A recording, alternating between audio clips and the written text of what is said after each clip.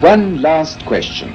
Suppose, Lord Russell, this film were to be looked at by our descendants, like a Dead Sea Scroll in 1,000 years' time. What would you think it's worth telling that generation about the life you've lived and the lessons you've learned from it? I should like to say two things. One intellectual and one moral. The intellectual thing I should want to say to them is this.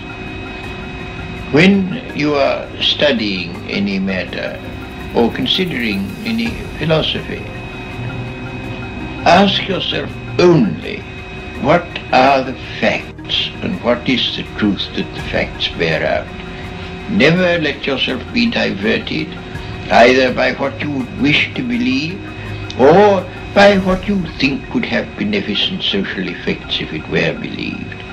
But look only and solely at what are the facts. That is the intellectual thing that I should wish to say. The moral thing I should wish to say to them is very simple. I should say, love is wise, hatred is foolish. In this world, which is getting more and more closely interconnected, we have to learn to tolerate each other. We have to learn to put up with the fact that some people say things that we don't like. We can only live together in that way.